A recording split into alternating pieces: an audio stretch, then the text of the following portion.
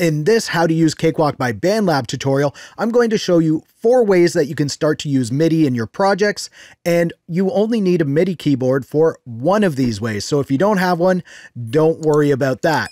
I'm Zane. Welcome to Audio Tech TV, where it's my goal to help you conquer the tech so you can unleash your creative beast. So you want to use virtual instruments in your projects, but you don't have a MIDI keyboard.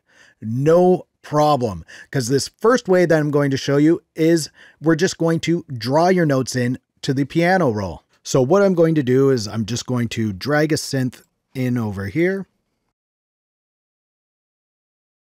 and then I can just double click anywhere in this area here. You can see it brings up the piano roll, and now we can just draw our notes in.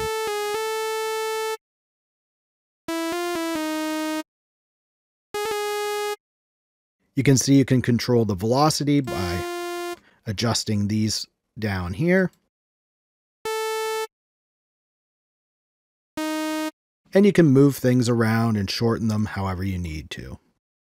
And another way you can access this is by going up here, right-clicking, then go to View, Piano Roll. And then we're in the piano roll again here. Or you could also go up to Views, and then piano roll there. As you can see, there's various ways that you can get into the piano roll, so use whatever one's best for you and then start drawing your notes or your beats in. And if it is a drum plugin that you're using, you might want to use this next method. But before we get into that, I just want to ask if you're enjoying this video so far and getting some value out of it. Can you please give it a thumbs up? It really helps my channel out and I appreciate it so much. Now, back into Cakewalk. So this next method is the step sequencer, and I'm going to delete this plugin here, and we'll bring in a drum plugin. And now over in this area here, instead of double clicking, I'm going to right click, View, Step Sequencer. And here's our step sequencer. You can see by default, it has just 4 beats, and we can adjust that over here. Increase it to, I would say, at least 8 beats. You might want to go up to 16 or something like that, but 8's a good start. And to create our beat, we just draw our notes in down here. There's our kick drum and snare. And then we just have to find our hi-hat.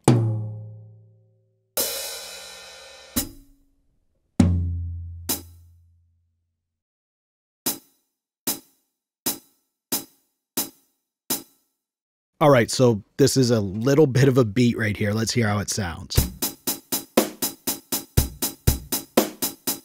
Not that good, but as you can see how easy it was to draw that in there. And if you want to access the velocity information in here, you can just click on this little triangle and you can see the velocity info here.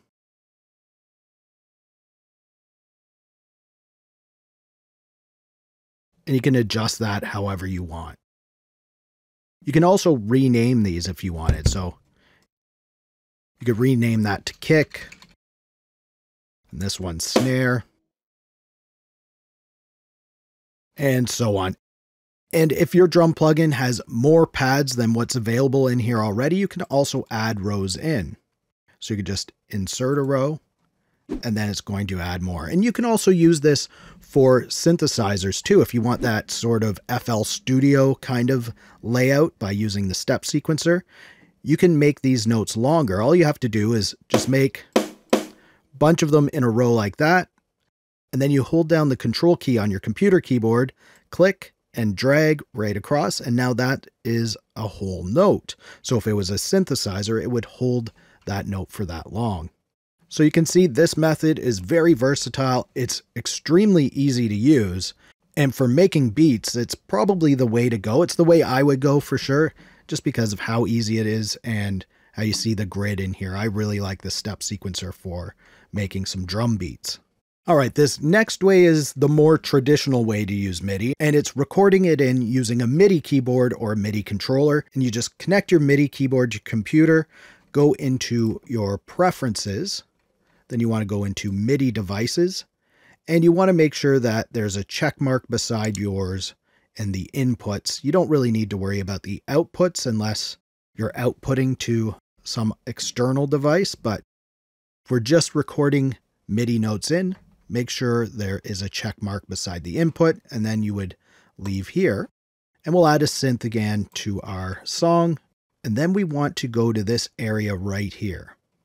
Click on it and go to whatever your MIDI keyboard's name is. Go to that over here, and then you would choose a channel. I'm just going to choose channel 1, and I'm just going to see if it worked. And it works.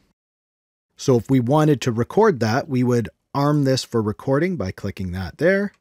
Hit the record button.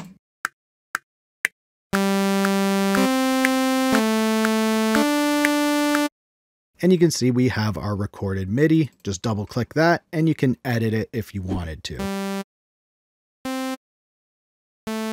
You can also add more notes in and build more of a structure around whatever MIDI you recorded in. Maybe you want to turn one of these into more of a chord. You can add more in there.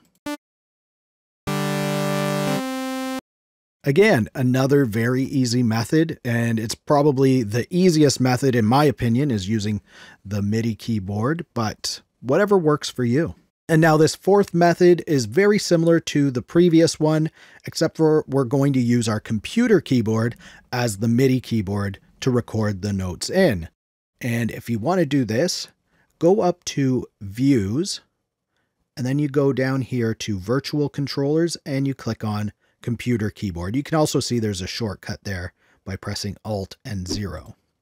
So here is our virtual controller, and you can see the keys here that you can use to control the notes. So let's just test it out.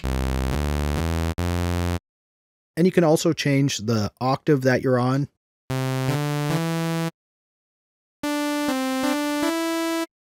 And you can change the default velocity if you wanted by using these here. And you can also use the arrow keys on your computer keyboard as well. So let's just test recording. And again, you want to make sure that your track is armed for recording. Hit record.